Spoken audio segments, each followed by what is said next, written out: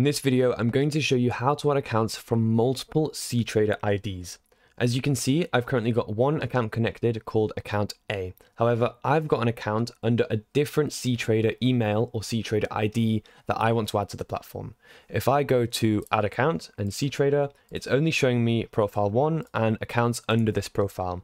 If I click re-authenticate, it's still only showing me accounts from profile 1. This is because I'm still signed into my first cTrader ID on the cTrader web platform. So what you're going to want to do is go to id.ctrader.com and sign out of your first account and sign into your second cTrader ID. So I'm going to do that now. So I've just signed into my second cTrader ID. Now I'm going to go back to the Traders Connect platform. So just as I did before, I'm going to click the green add account button, cTrader, and I'm going to click on re-authenticate. And now I'm seeing all my accounts from the alternative cTrader ID.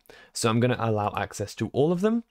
And then I'm going to name this profile, profile 2. And I can select both of my cTrader IDs here. And I can choose the accounts from profile 1, or I can choose an account from profile 2. So I'll add this one here, and I'll name it account B. So now I've got two cTrader accounts connected from two different cTrader IDs. I hope you guys have found this video useful. Make sure to like and subscribe, and thank you for watching.